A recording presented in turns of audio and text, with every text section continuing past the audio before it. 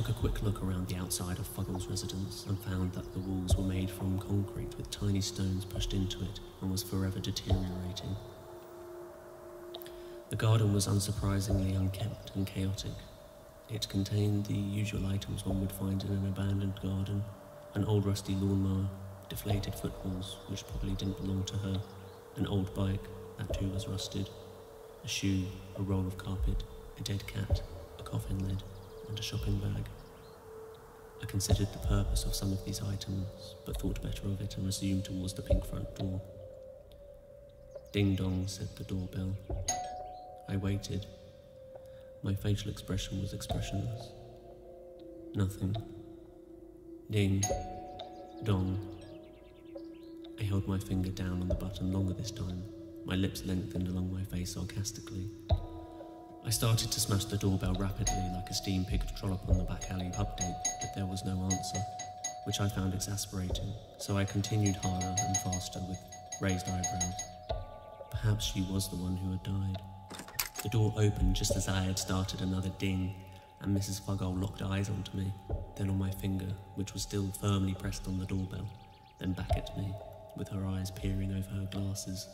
I strained a smile at her, but she didn't smile back, so I quickly stopped smiling and released my finger from the button, which concluded the remaining dong. She turned away from me and rolled her eyes in unison, and I took that as a sign to follow her indoors. She Zimmer-framed her way back into the bungalow, and I trailed behind her with single steps and intervals between each, accompanied by my own eye-rolling and frowning, all while thinking about the conceivability of someone being as slow as she and still being alive.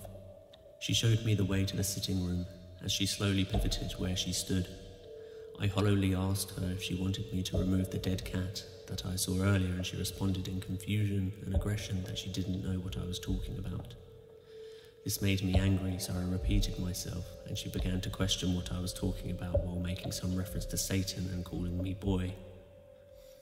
I followed her decomposing finger to the left of the sitting room, where I saw a cat's body hanging out of the sofa cushion and realised Mrs. Fuggall was likely unaware of the other cat corroding in the garden. I agreed with her and decided not to ask any further questions of how either cat met their recent demise. She asked me to be careful while pulling the cat from between the two sofa cushions and explained to me that Fido was very dear to her. I frowned at this comment as I flopped the very obviously a cat, Fido, onto my left shoulder while sighing at its unreasonable title. I carried its fluffy carcass through the hall and to the front door, rolling my eyes along the way. She called after me and asked me to wait, so I turned around with my head tilted back lethargically and glanced at her, disinterested with the weight on one leg. She wanted to say goodbye, and I could see her eyes filling up with tears and glisten as she looked at me. This made me feel uncomfortable, but I agreed and told her to hurry as I had other things to do today, which we both knew was a lie and deemed inappropriate, so she stabbed me in the face with a glare so powerful I had no choice but to back down. With the cat still limp and drooping over the front of my shoulder, I gave them both a moment. She cradled Fido's floppy head in her hands and began whispering something inconceivable into his ear, which made me feel much more uncomfortable than aforementioned, so I stretched my neck awkwardly away from them both while looking around the hallway to distract myself and pretend that it wasn't bothering me. I looked back to see if she had finished when I heard her say, "Good night, sweet prince," and kiss the cat on the head before attempting to close his eyes with her fingers. Unfortunately for Fido, Mrs. Fuggall wasn't particularly accurate with her wrinkly digits and proceeded to poke him in the eyes with her nails, which made me flinch. She looked at me woefully and broken-hearted, and I stared back, perplexed by what I had just witnessed.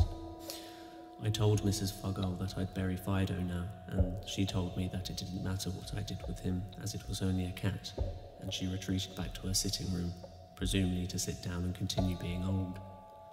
I shook my head slightly and frowned, mouth slightly agape, and tried to make sense of the event prior, then submitted my sanity and comprehension towards it,